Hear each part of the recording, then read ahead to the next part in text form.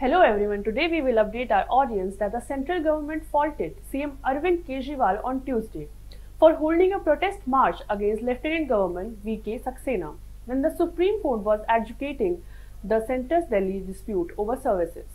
Solicitor General S.D. Tushar Mehta during the hearing of the case LG vs Delhi government said that while we are arguing here in the apex court over rights and might, on the other hand, constitutional officials are holding rallies on the streets against the LG. Protest and theatrics cannot be a substitute for court proceedings. Advocate AM Singhvi, appearing for Delhi government, responded, "There's a lot Delhi could accuse the union government when it is about stalling legitimate exercise of legislative and executive powers of the Delhi government."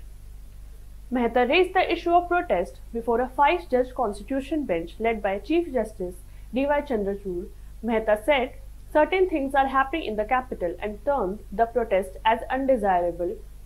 Mehta told the bench, which included M.R. Shah, Krishna Murari, Hema Kohli and P.S. Narasimha, that protest and theatrics are not permitted when the constitution bench is hearing the case. Mehta stated that there is one caveat and that he would limit himself to legal submissions only. So, this is the story for today. For more updates and news, please like, share and subscribe to our legallyspeaking.com.